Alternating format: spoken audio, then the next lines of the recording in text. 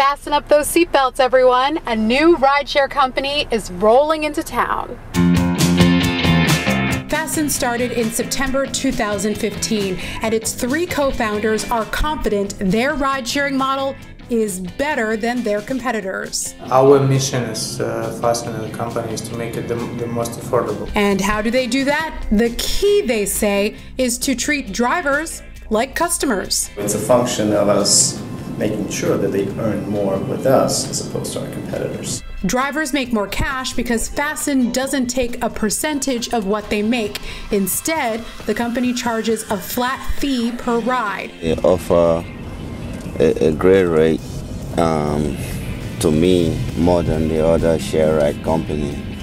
It's awesome. And us passengers, well, we save too. The biggest issue for riders last several years was prime time or surge pricing, which we don't have and which we will never have. Fasten plans to expand to many cities, but right now they're just in Boston.